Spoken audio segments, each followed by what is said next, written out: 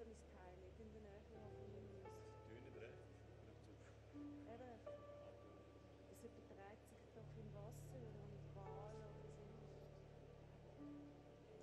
was haben wir für einen Abbrennen? Ich Velofahren, daheim Ja. bleiben. Daheim bleiben? Wäre es besser? Ich würde ja aufschreiben. Daheim.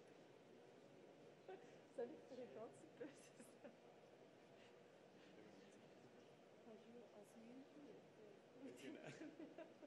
Hast du Asylhilfe? Genau. Genau. Ist das böse?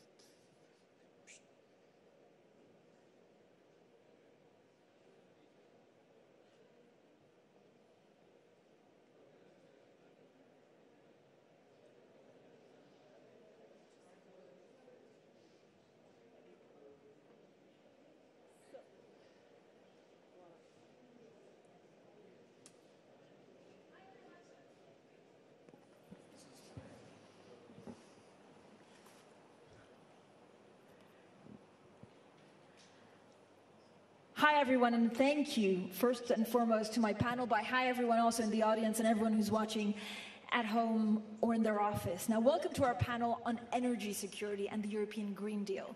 Of course, the war in Ukraine has highlighted really the vulnerability of European Union energy supplies and underlying the importance of the energy transition to Europe's energy security. Now, before the war, I know everybody knows this, but it's always a good reminder, Russia was responsible for around 40% of the EU's gas imports, a figure that the bloc now wants to bring down to zero this decade.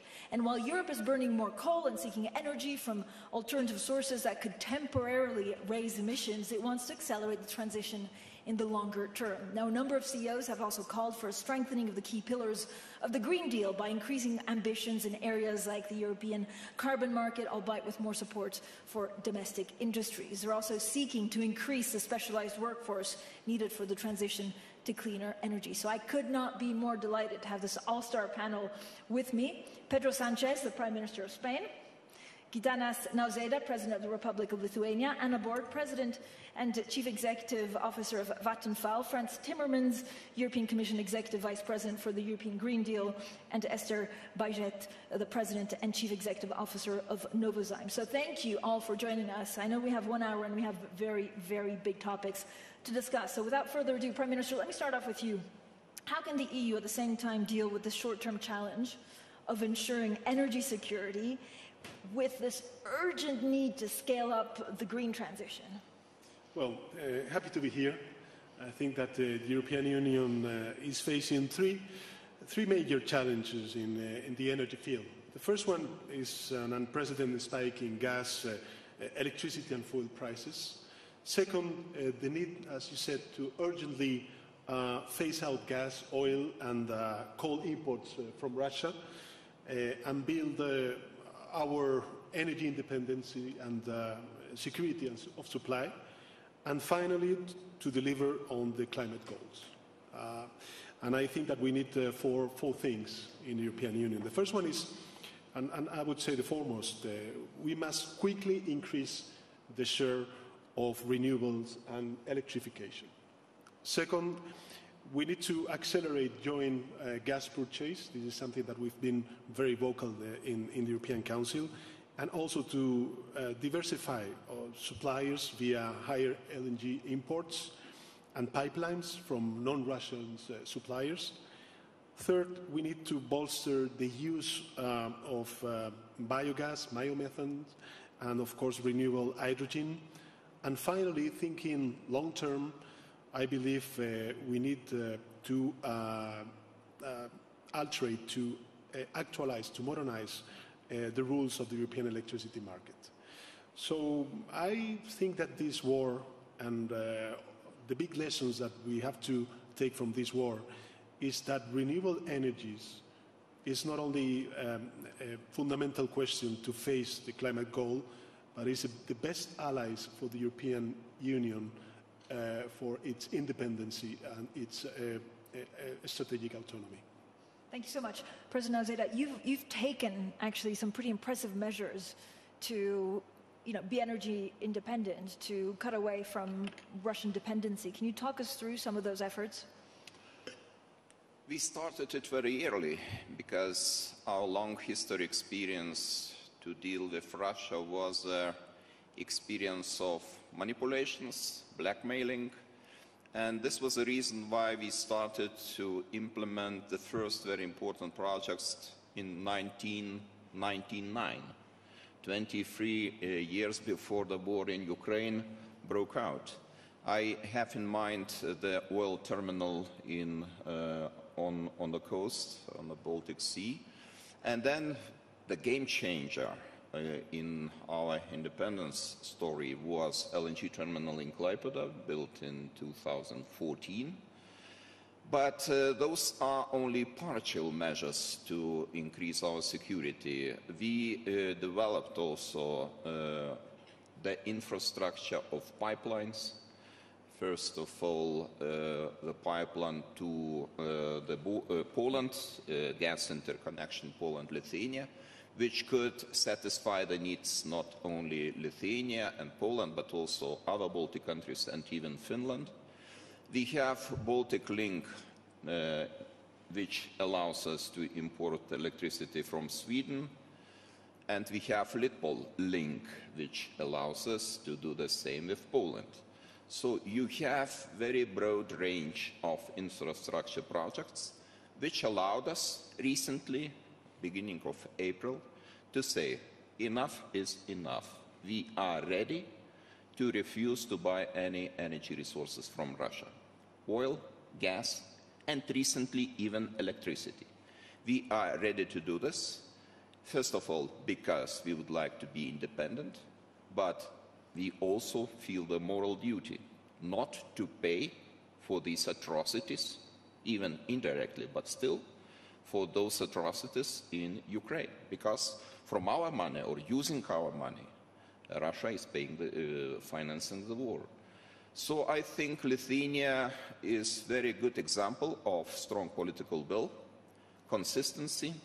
No matter what the government was in office, there was certain consistency to reduce our dependence on Russian energy resources.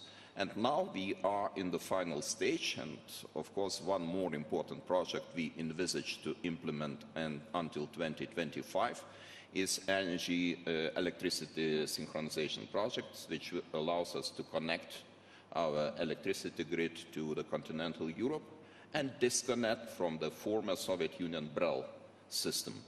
So it will be the final stage of our long way, and I think this is a very good example to our colleagues in Europe. Just you can do the same. Yes, you need the time, but you know, this was probably because we didn't have any illusions regarding Russia. So having very long, centuries-long experience to deal with Russia, we didn't have the illusions. Sometimes illusions are good.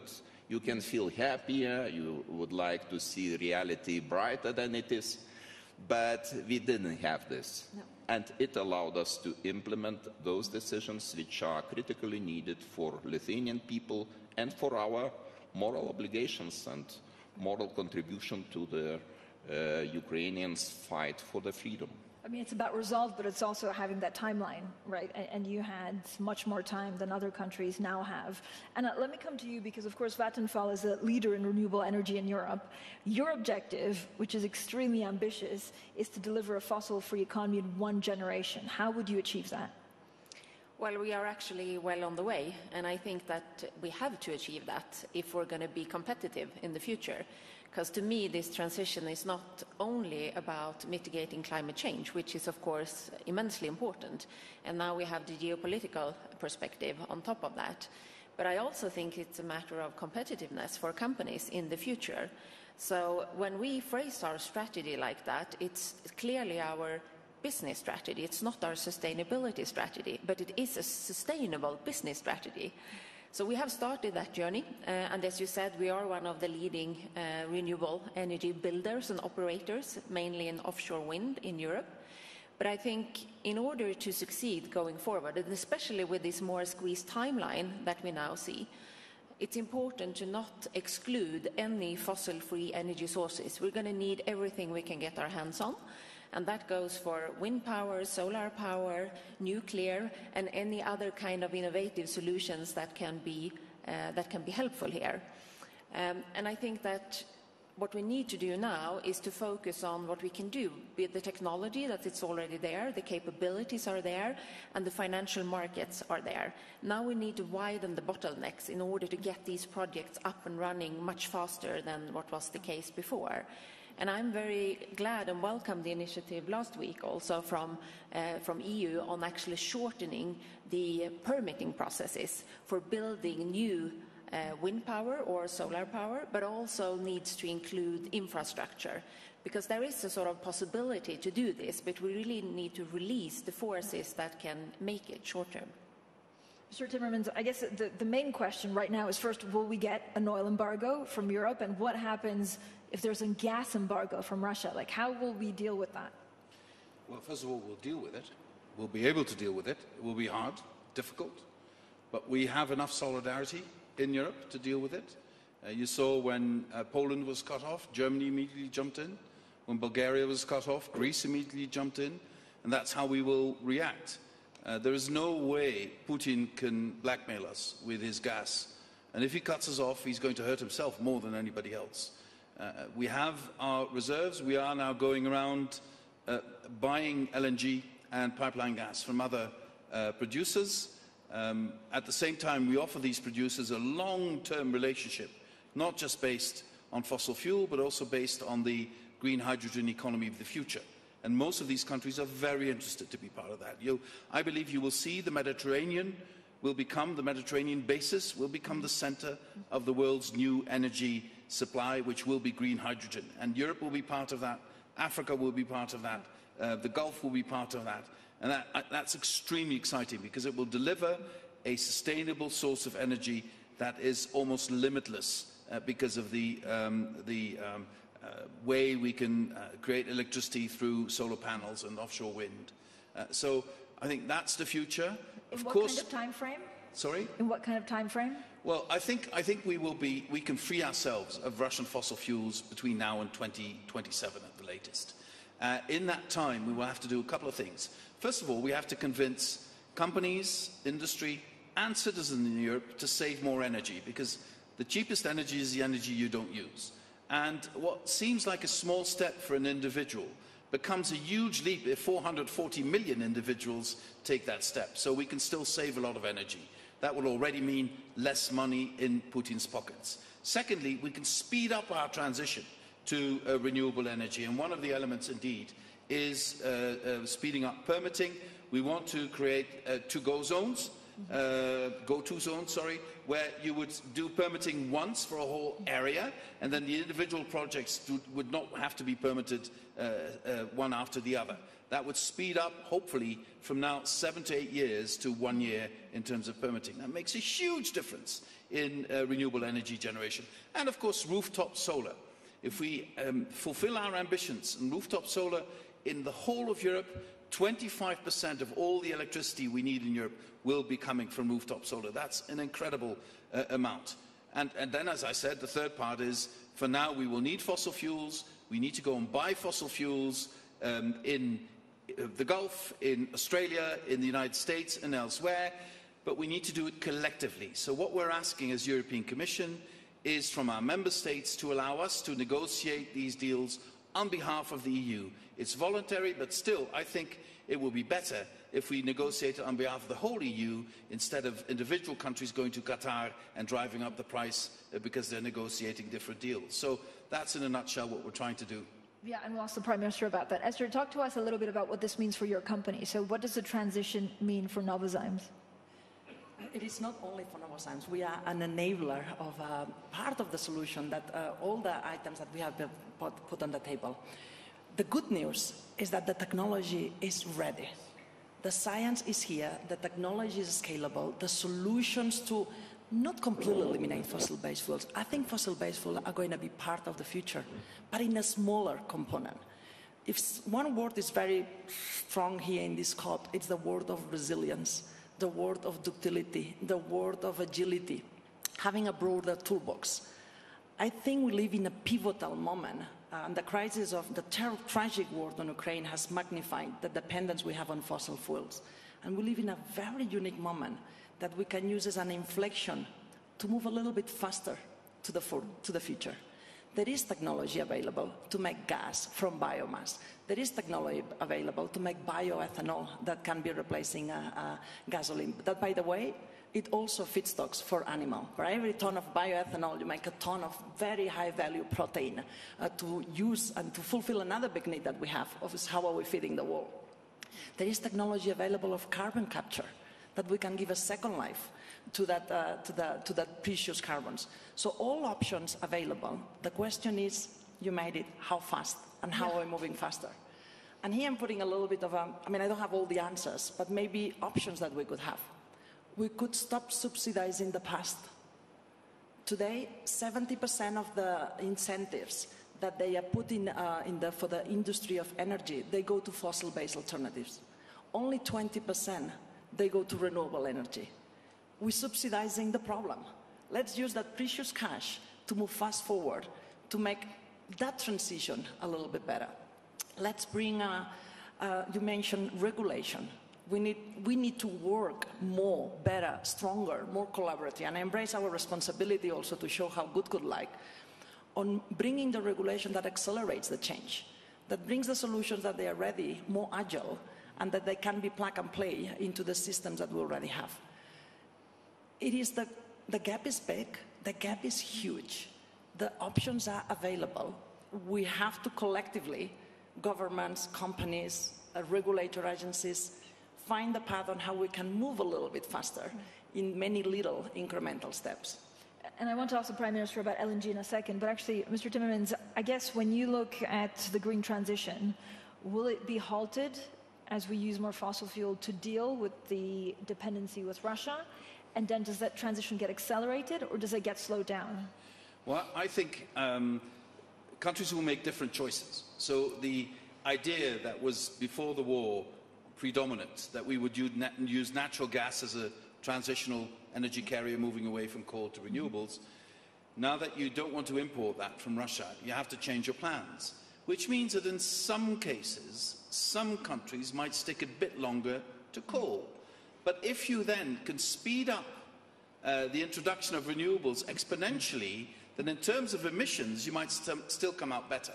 But of course, I'd love to exit out of coal faster and not do this. But the modelling we need to do is based on that. Okay, you use coal a bit longer, but if we go faster on renewables, then in terms of our emissions, we could still be on the positive side.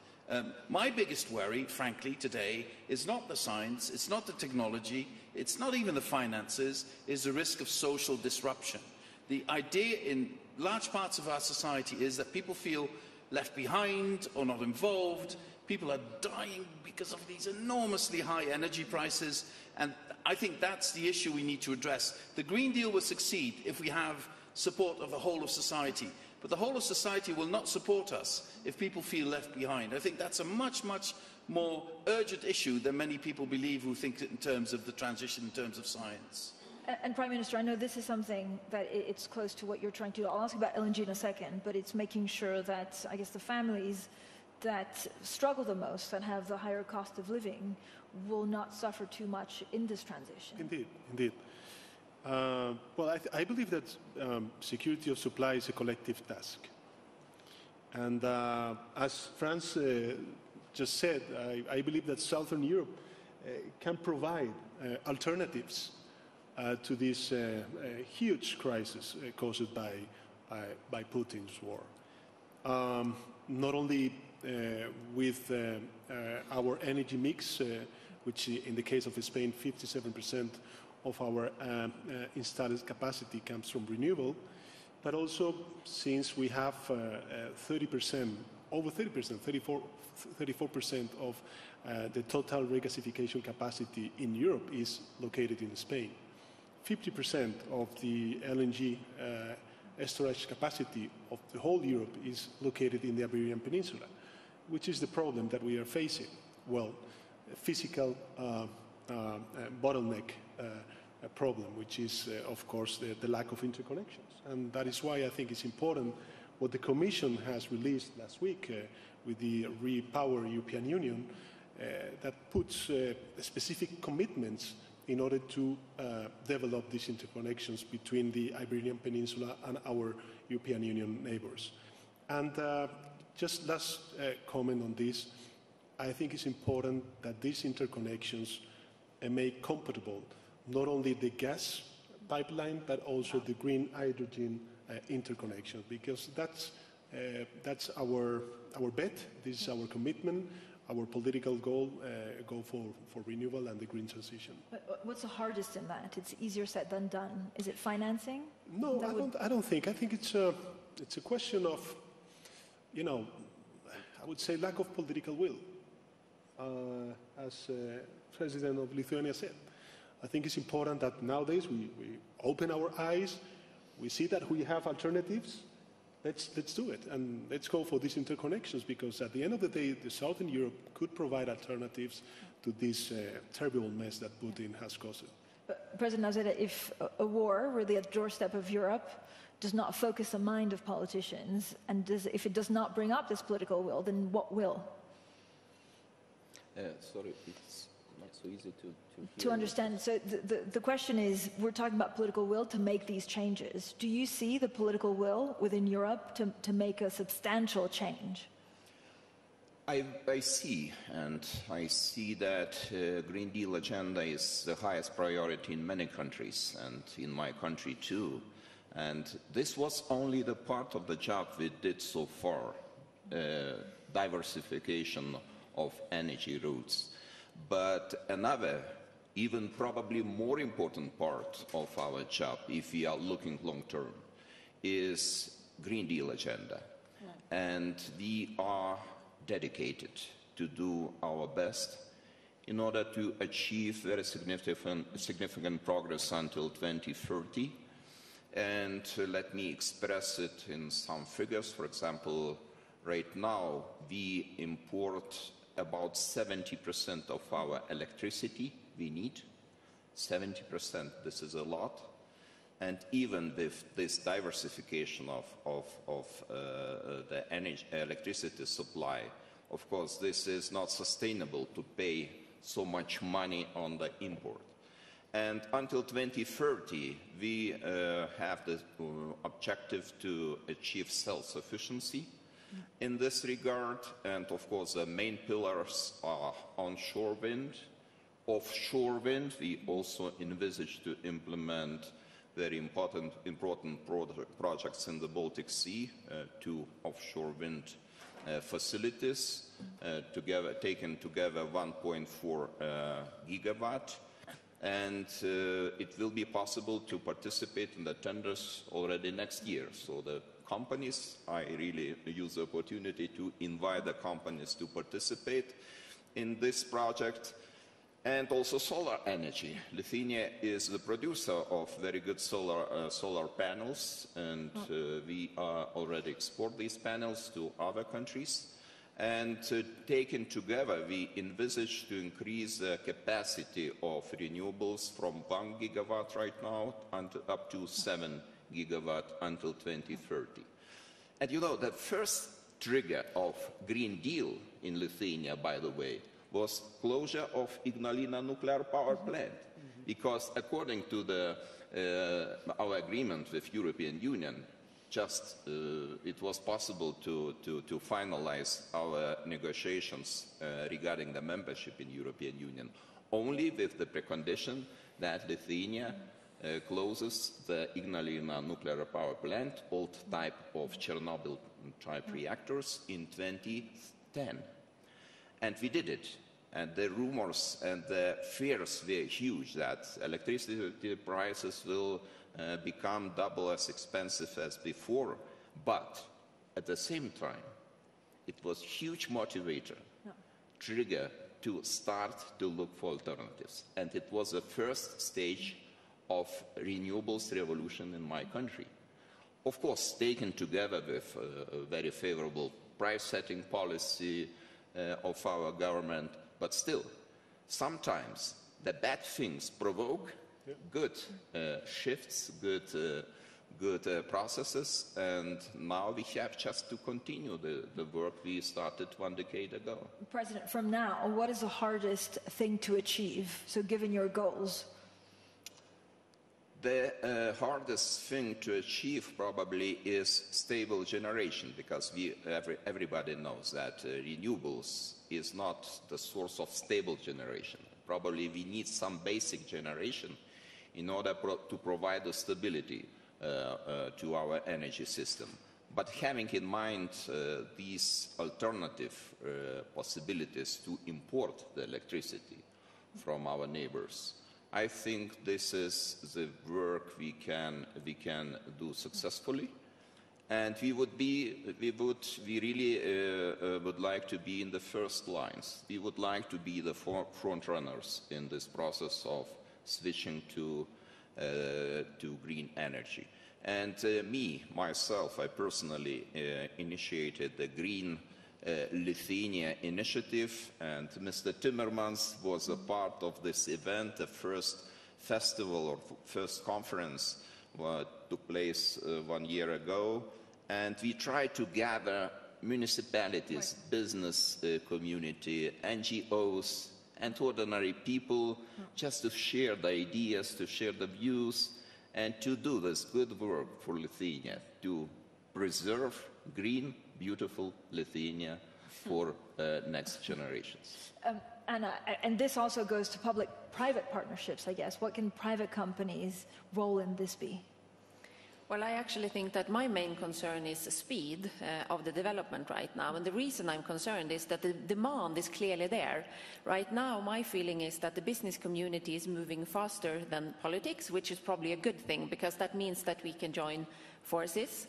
But I think that's also because a lot of the companies have realized that the risk of not changing and not transforming into a sustainable value chain and business model is much higher than the risk of remaining with as is. And I will give you 3 examples, because I think that this development is not happening in the same kind of value chain as we are used to see in the energy industry. And the first example is the fact that we joined forces with SSAB, a steel-making company, and LKAB, which is a mining company, in order to produce fossil-free steel using green hydrogen rather than coal in the process. And this has actually been very successful. The qualities of the steel is exactly as good as traditional steel, and the first off-taker of it is Volvo. The demand is skyrocketing, so there could have been, a sale of much more of this fossil-free steel right now if it was already on the market. But the reason we were able to develop it was that we looked at this value chain end to end, not exactly what is your piece or your piece and what has it looked like in the past, but how can we solve the problem and create a new business model. The second example is regarding sustainable aviation fuel, which is a project we're doing together with Shell, Lanzatec and Scandinavian Airlines, using captured carbon from a biomass-fired power plant, combining that with green hydrogen and producing electrofuels. And the third example is something that we did just this week, actually, is where we start a project where we'll build the world's first hydrogen-producing windmill, where it's integrated from the beginning. So not only speeding up the development of offshore wind electricity production, but also actually producing green hydrogen directly in the wind farms and piping that ashore. And here we see a huge demand from different kind of companies and industries that would like to integrate this from the start. So I think that yes, the challenges are there, but so are also many of the solutions. And there is nowhere else to look than at ourselves to solve this, because we are where we are, and we are the ones here now that need to make this work. What can private companies, Mr. Timmermans, do to Sorry? help? No, I was going to ask Mr. Timmermans, what can private companies, to Anna's point, do to help? The advantage is that they do long-term projections. And the disadvantage of politics, because support is not so stable as it used to be in politics, is that politics has become extremely short-term. And so if we combine the long-term planning of private industry with the need to also address short-term issues of our citizens, then we will be successful. And I don't want to be, rude to anyone, but the fact that energy companies are now pocketing windfall profits, incredibly high profits, where citizens are suffering because they don't know how to pay their energy bills. And some companies behave as though this were just a fact of nature, is not helping to create a long-term cooperation between companies and politics. You know, you have to understand that if you want the population to support what we're doing, you also have to address their immediate needs. And the immediate needs of most Europeans today is, what are you going to do about these energy and food prices that I can no longer afford? And there, you know, companies cannot shy away from that responsibility either. It's our responsibility to take care of how we organize it, but it's also the responsibility of companies, and I would especially address energy companies, to understand that they are not helping if they don't address the issue of excessive profits. Yeah, Prime Minister? Just a question to my dear friend Frans, as Commissioner for Energy. Don't you think it is the time to also have a new electricity market regulation? Yes, we need to look at the design of the electricity market, because it is, the more we introduced renewable energy into that market, the less the present system will create the right price for the customer. But that's not something you can do overnight. That's something we need to look at very carefully, because it took us 30 years to build this European electricity market, so we have to be careful not to damage it by taking sudden decisions. So we have to step by step redesign, adapt the design of the electricity market. I agree with the Prime Minister on that. It's a particular challenge for countries like Spain, where the part of renewable is already so big, and then the price is dictated by a relatively small part with very high natural gas prices. I really understand that predicament, but we have to make sure in making these adaptations that we don't throw away the baby with the bathwater, but we need to adapt it step by step.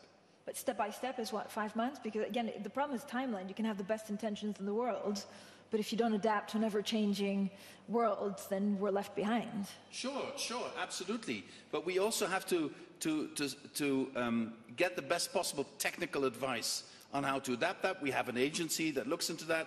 That agency has given us some advice on how to start changing it. The Commission is putting some proposals on the table for the leaders to consider at the next European Council. We are proposing, for instance, in emergency situations to put a cap on the price if otherwise the whole market would be disrupted. So we are making these changes, but we have to be very careful. I insist. This construction was built over 30 years, and we need to make sure it continues to work, because at the end it will deliver the cheapest possible energy to our citizens, which is renewable energy.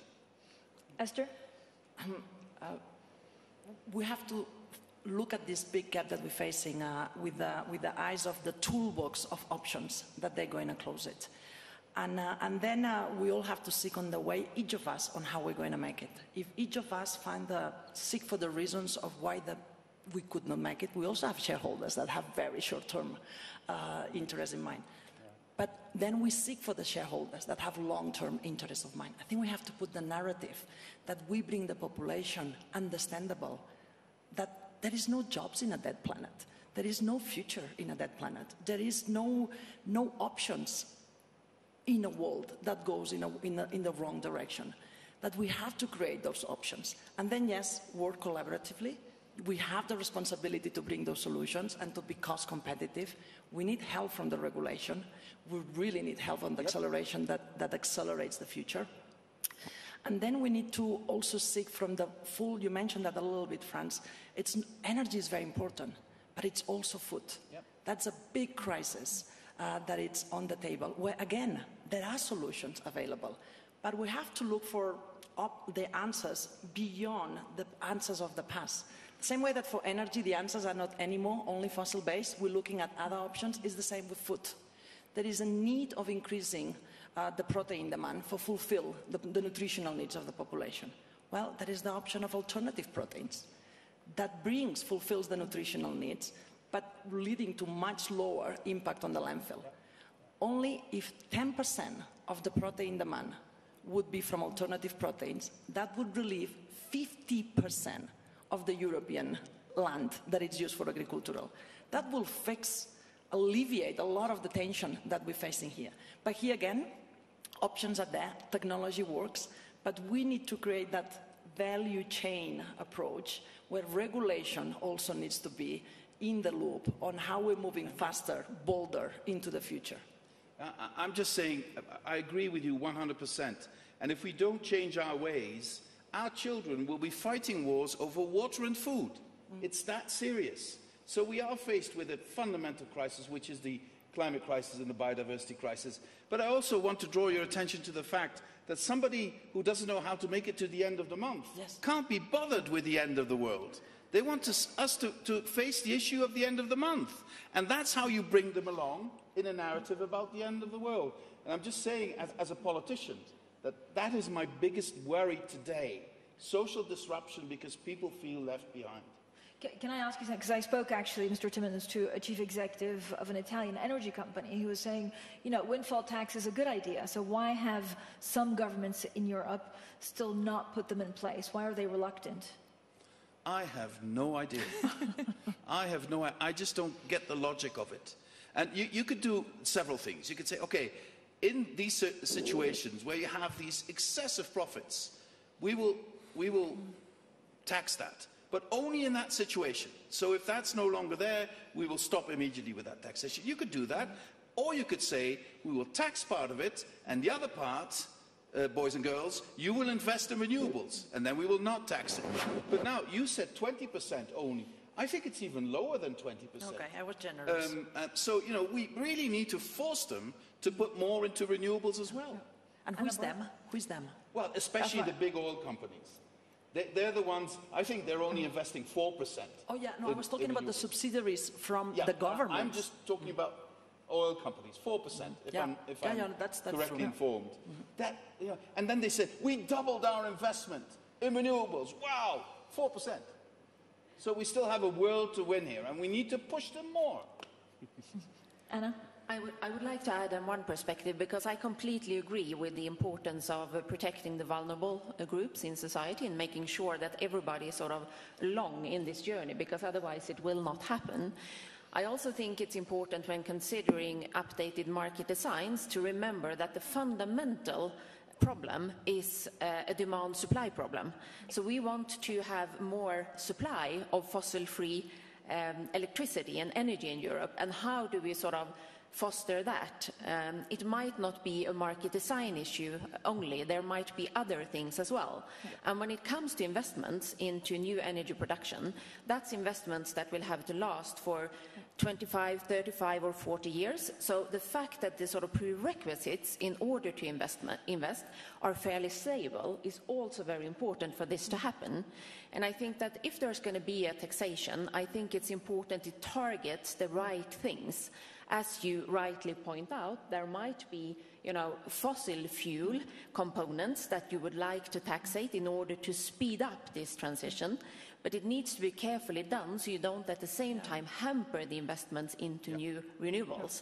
And I can't speak for the oil companies, but I know that in our case, 50% of our investments go into new renewables, and pretty much the rest goes into taking care of the existing renewables. So I think it's important how you tailor this.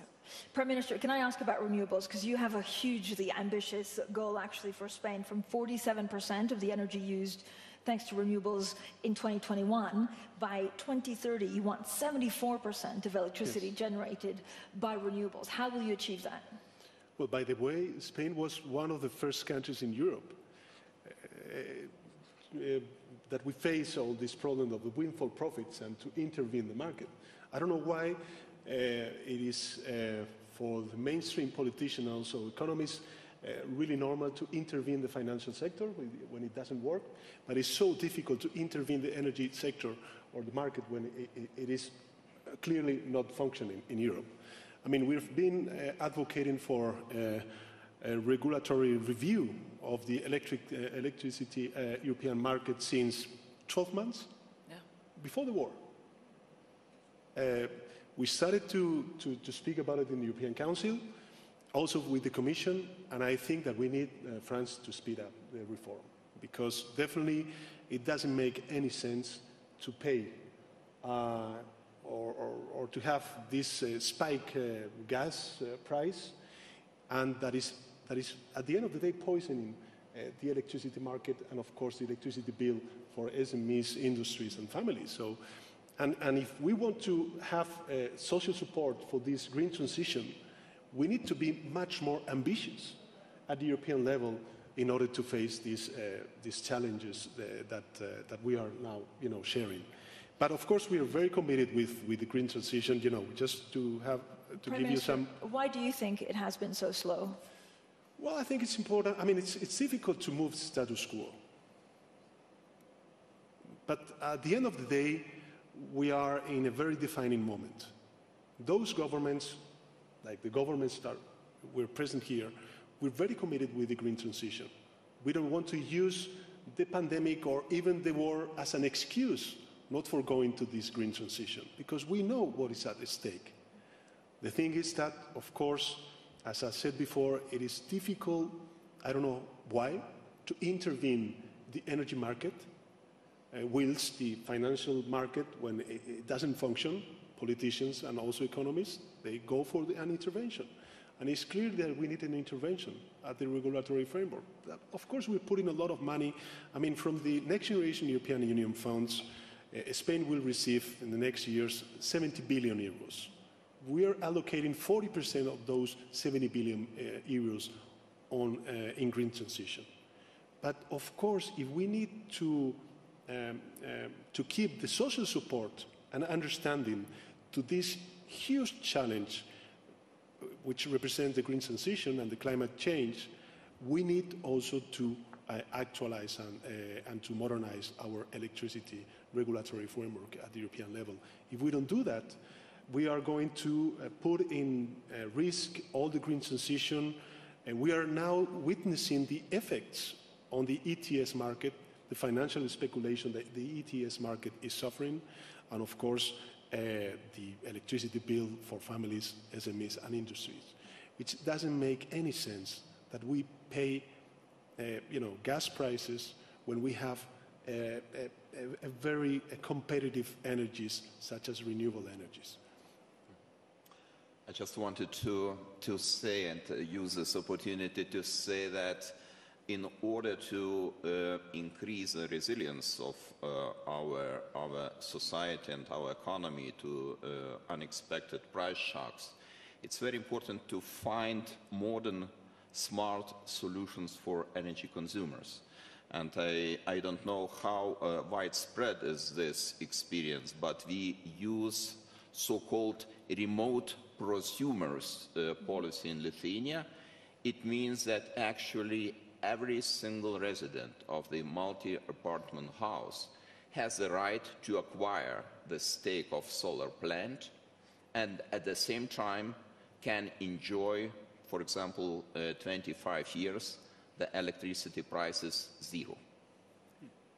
There is no need to be just afraid of unexpected price shocks because you are at the same time consumer, but you are at the same time producer of the electricity. And we have the initiative in Lithuania where the state institutions are already involved in this project, and presidential office just wants to take the leadership in this, showing the way that other institutions can participate too. But this is important that also the households could be ready to participate in this project too. Of course, this is the issue probably of social inequality, because the people without the initial capital, they cannot participate in this program, and it brings even more social inequality in the society. But this is a very good instrument to invite, to encourage the people to use modern technologies, modern techniques in order to be a part of the game. And one more issue I would like to touch is, of course, energy efficiency. We didn't talk about energy efficiency, but this is very important too, because we have untapped potential to reduce energy consumption per GDP unit in my country, and this is a part of the problem. I think we have to do more, and we have to continue our renovation program of our multi-apartment houses. And we started very well, but so far we are in the process. And if we finalize this program, I think our energy efficiency in the country will be much larger than it is now. Anna Borg, I mean, to a point actually that the President made, does renewable energy need to be cheaper than fossil fuel? Or has the war in Ukraine actually changed that in terms of pricing to make it, very appealing? And what kind of energy, what kind of timeline could we see that? Who wants to answer first? It's the cheapest already now. Yes, it's already cheapest. It's But already cheap. not all of it, right? Because you have a huge capital investment to start off with. Yeah, but if you look today at building new electricity production or electricity generation, then it's clearly the cheapest way to do that is to build onshore and offshore wind and solar, for sure. So that is clear already today. Then you need an energy system which you have a holistic view on, because you need to have different kind of fossil-free energy sources and different kind of flexibility and storage in order to be able to manage the total system. But I think it's important, once again, to remember that the fundamental problem here is a discrepancy between demand and supply. And the knowledge, the capability, and the capital to provide that additional supply is there. So the sort of regulatory framework or political decision-making need to make sure that there is a widening of the bottlenecks to sort of enable all of this to actually come to market as soon as possible. And then we're talking about securing supply chains. We're talking about these permitting processes and the timing. We're talking about providing land and sea to actually build on, and also take care of the sort of social concerns around how to build these new business opportunities and let everybody take part of the upside of that. And for those where it might not be possible, actually take care of the vulnerable groups. But to facilitate this, rather than creating uncertainty about the investment prerequisites, is going to be critical. I mean, you mentioned wind, it also has to be 100% reliable. I live in the UK where there are, wind farms, but if there's no wind, we had to resort to coal last year. Well, I just want to pick up on President Nauseda and his point about energy efficiency. If we double our efforts in refurbishing buildings, office buildings, official buildings, housing, we will save an additional 20 billion cubic meters of gas every year. 20 billion cubic. That's huge. At the same time, we will immediately bring down people's energy bills. Because if they have solar panels and heat pumps instead of what they're doing now, their energy bill will drastically be lower. And even if they rent, the rent increase through this refurbishing will be a lot less than the decrease in their energy bill. So they make money and they get a much better house at the same time. So we need to really speed up that. And we need to give the good example by beginning with office buildings, with schools, with hospitals. Spain has a massive program on that, and it really works. And if you do it for private housing, you can show people your house is better and your energy bill is lower. And at the same time, that money is no longer going into Putin's pockets. So it's win, win, win, win. And that's where we need to speed up. And we can do that. And it also brings local jobs. These are jobs on the spot. This is small and medium-sized enterprises doing that. So there's only advantages, and the money is there. And Spain has presented us with a recovery plan that is AAA, really very good. And part of that is also to put money into that. Lithuania is doing exactly the same thing. And that is bringing us really huge advantages that are bankable with our citizens as well. I agree. Esther? And building on your comment on cost, we have to be true to ourselves when we look at the real cost of one option or one alternative versus another. Yes, green energy, green alternatives to fossil-based, so gas from biomass, bioethanol, they are competitive from a cash cost point of view. They are very competitive. Then you need the capital intensity. But what is the real cost of the fossil-based alternatives? What is the cost of the CO2 emissions? What is the cost of flooding? What is the cost of climate change? What is the cost that we all absorb with health aspects or insurance? Those are just hidden costs that they are not absorbed by anybody. As a thought, the concept of carbon pricing, putting a real cost, making the hidden cost visible, it would truly drive the momentum to the most cost-competitive alternatives, which are the bio-based solutions, which are the green alternatives. They are the most competitive. But we have to self-help us that when we look at the costs and that we compare the economics, we really look at the full P&L, not only the one of one little component. Prime Minister, what will be your biggest challenge in actually moving to 74% renewables by 2030? As Frans said, I think it's the most important challenge for politicians is to keep on board the majority of our society.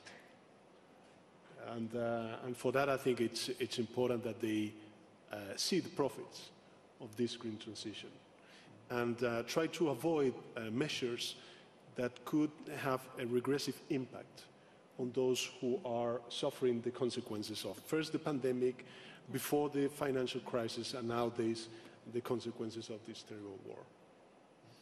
This is a very important issue, and I would like to join the Prime Minister of Spain by saying that this is very important to get all the groups of our society on board. And even if the prices of carbons will go down, maybe it will happen in the future, we have to keep this motivation to go forward, because this is not only about the price. This is about the future. This is about the Green Deal.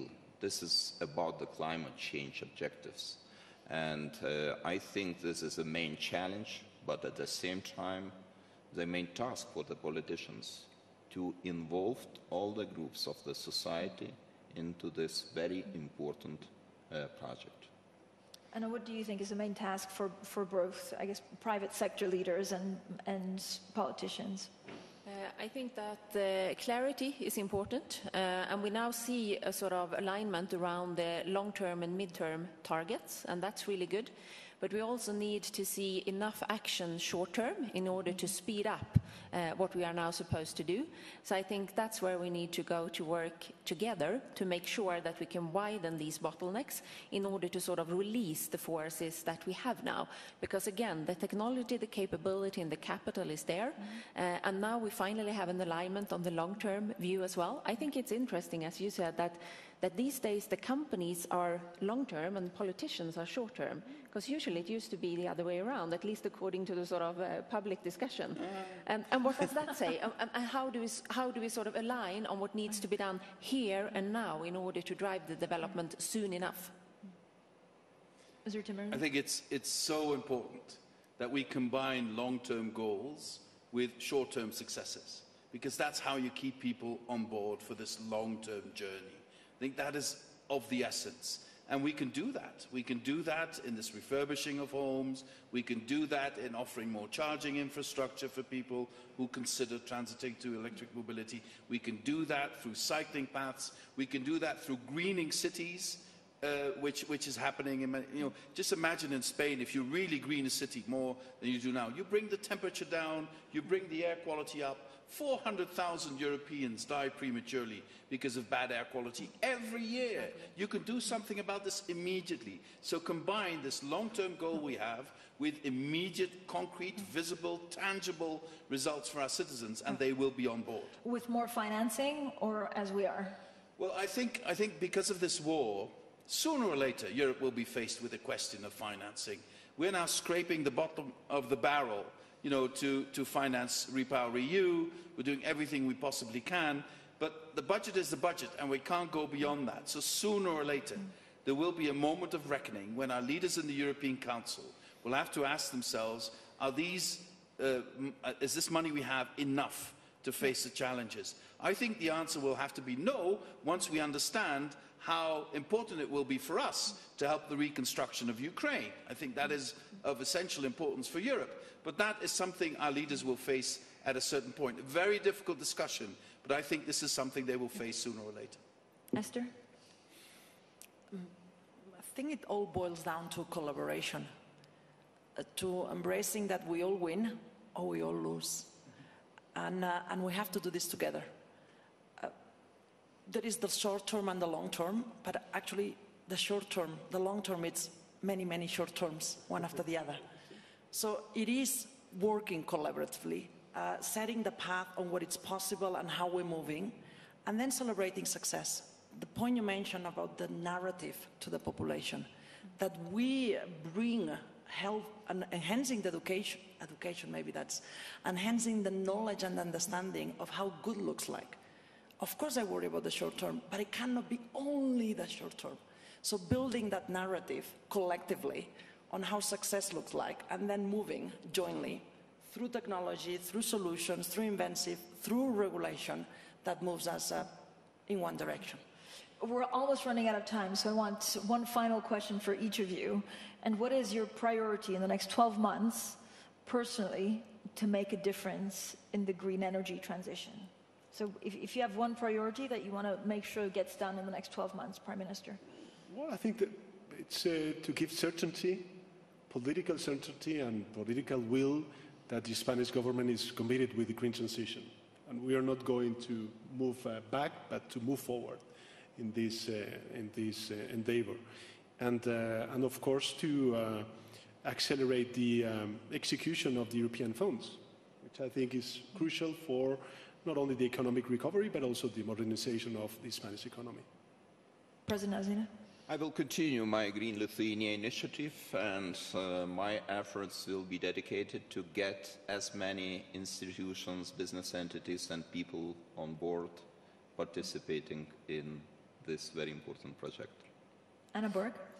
I will focus on two things. First of all, I will continue the reshuffling of our asset portfolio and our investments into even more fossil-free electricity generation. And secondly, I will work on these integrated value chain partnerships, because that way we can not only create good business opportunities, but have an impact beyond our own size. Even if we are one small part of this fossil-free steel cooperation, steel producing industry is emitting 7% of the world's total CO2 emissions. So if we can make these value chains work, we can have an impact way beyond our size. Frans Timmermans? My top priority is to cement European unity in the face of Russian aggression. That is my top priority for the next 12 months. We need to stay united.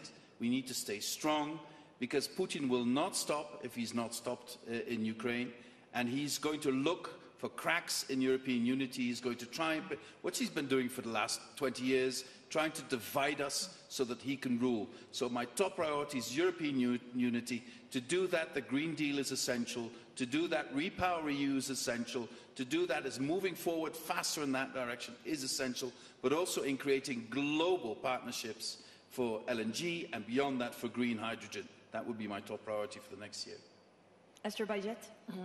Do our fair share of the transition. First, as a responsible producer, we already reduced 46% of our CO2 emissions since we started in 2018.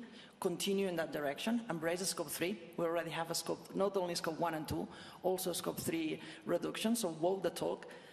But then ensure our solutions are part of the enablers. We're not going to fix the wall, but we want to be a stronger component, a stronger enabler of green alternatives for fossil-based, sustainable nutrition, be a stronger enabler through biology, through enzymes, through microbes, through proteins of a better world. Well, thank you so much. Can we please give a big round of applause to my wonderful panel, Pedro Sánchez, the Prime Minister of Spain, Gitanas Nauseda, Lithuania, Anna Borg, Frans Timmermans, and Ester Baiget. Thank you so much. Thank you. Thank you.